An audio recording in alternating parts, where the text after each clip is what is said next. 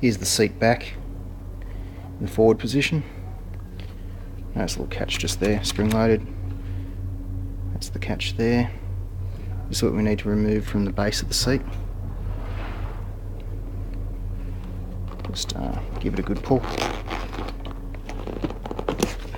And it just comes undone like so. Other side.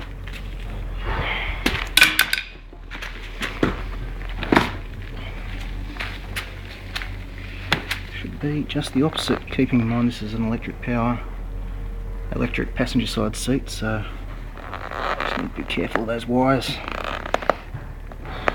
one's proving a bit stubborn. Big screwdriver.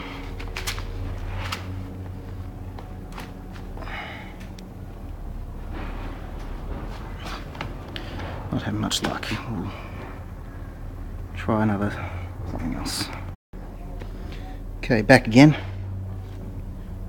Because these fasteners here use these C-clips, I've got a little ridge that it fits into just right under there that's being pointed at with the screwdriver. Just need to make sure it doesn't catch on that then. Just come straight off.